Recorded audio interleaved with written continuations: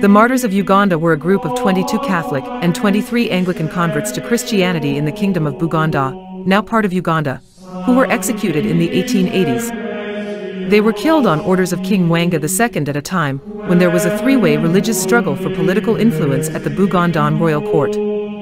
The episode occurred against the backdrop of the scramble for Africa, the invasion, occupation, division, colonization, and annexation of African territory by European powers. The martyrdom of the Uganda martyrs had a profound impact on the spread of Christianity in Uganda. It showed that Christians were willing to die for their faith, and it helped to attract many new converts.